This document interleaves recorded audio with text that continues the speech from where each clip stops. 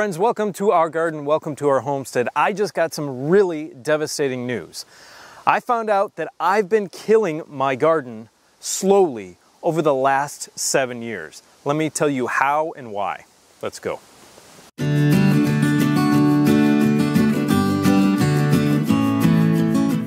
So I built this Back to Eden style garden in 2016, and in the first few years it produced so much food that we had to give it away.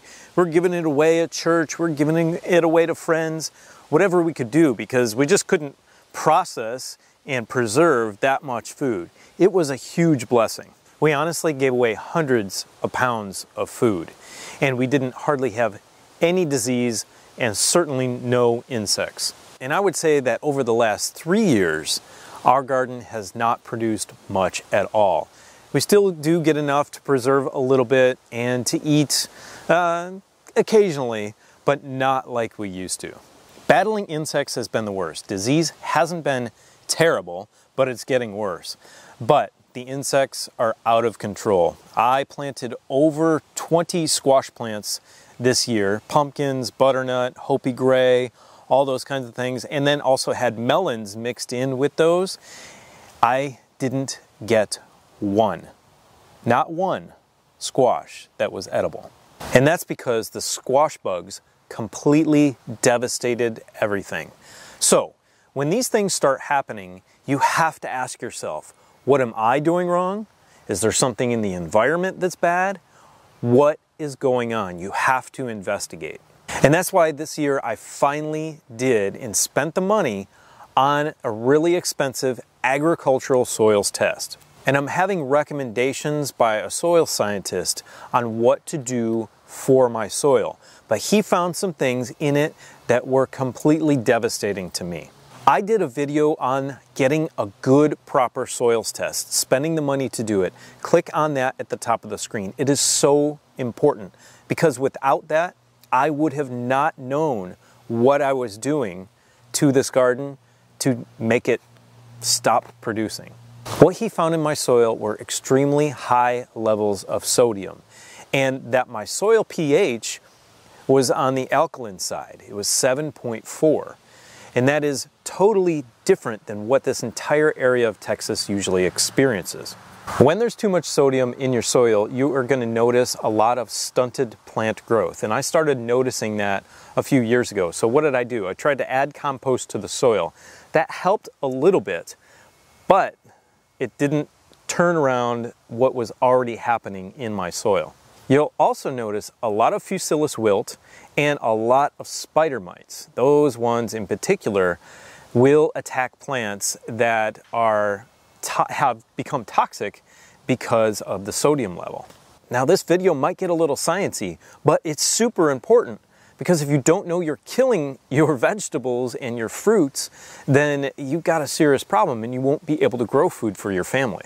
So what sodium does to a plant is prevent the uptake of other nutrients, prevents the uptake of iron, of zinc, of nitrogen, of potassium, and a lot of other ones. And most specifically, it prevents the uptake of the proper amount of calcium for a plant. Why is calcium so important? That's because it builds strong cell walls, for one, and for two, it transports other nutrients around the plant. So if you've got weak cell walls and extreme deficiency in other nutrients, then those bugs understand that that's a weak plant and they only attack really weak plants.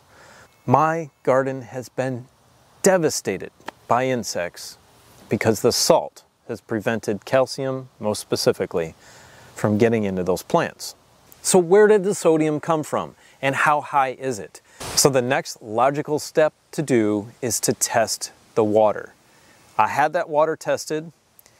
It has 147 parts per million of sodium in that water. Normal is 40. So then for my soils test, my SAR, or sodium absorption ratio, was 7.7. Anything above a 3 is problematic. I had done 2 waters tests, one with a local test company and one with one of those kits that you just send in. Neither of them indicated that I had a problem. The only way I was able to figure that out, it was to go to the agricultural testing lab for water.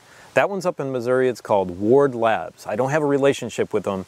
That's just the one my soils consultant actually recommended to me. And their price isn't bad. I think it was like 35 or 40 bucks. And they gave me all this information that I did not get any other place. When I had those soil samples taken, I took some from my raised back to Eden style beds, from the tilled areas of my garden, and also from the beds in the greenhouse. And what my soils consultant showed me was that the sodium levels in the greenhouse, where I'm having a ton of bug pressure right now, were twice as high as what they were in the garden. And why is that? Obviously, it's raining out here in the garden, and that's important to get that sodium out of the soil because it's diluting it. Obviously, I've got no rain in the greenhouse. That's my well behind me. It has been here since about 1980 and is roughly 400 feet deep. And who knew that it had salty ocean water in the bottom of it? That's insane.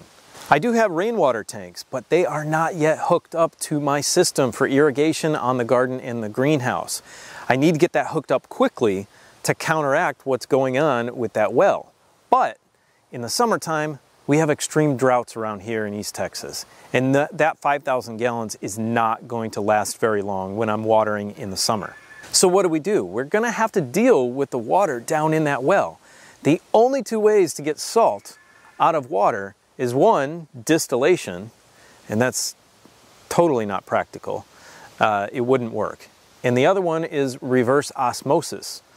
So reverse osmosis will take that salt out.